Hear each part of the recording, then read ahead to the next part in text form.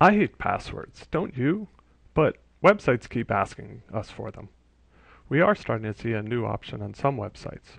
For example, if I go to Yahoo and click Sign In, I have the option to log in with an account I already have at Facebook or Google. If I simply click the button, I would be logged in to Yahoo if I had already set up an account because I'm already logged into Facebook and Google. But it's hard to remember which of these buttons I'm supposed to use, or whether I'm supposed to log in with a password, or need to create a new account, or have some other trouble accessing my account.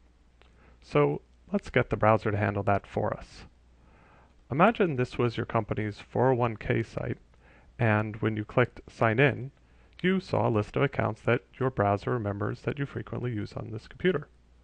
Simply click your work account, which for me is the @google.com address because I work at Google, and it has my work photo, and when I click it, I'm signed in.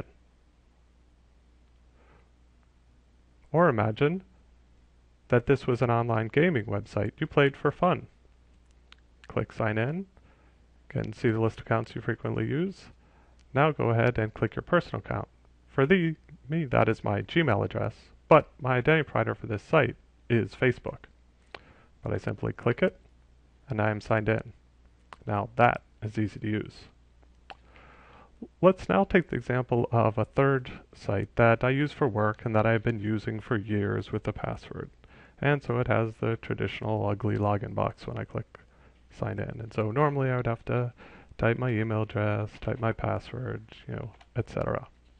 Bummer.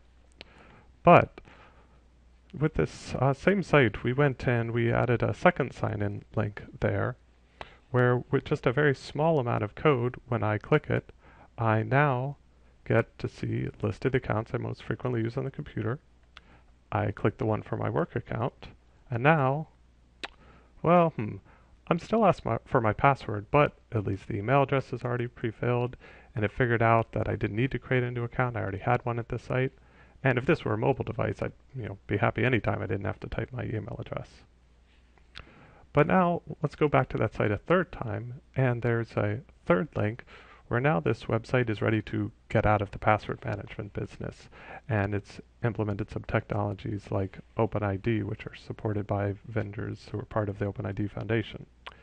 Now, when I click that, I see exactly the same list of accounts, but if I click the picture for my work account, then boom, I'm immediately signed in to my existing account.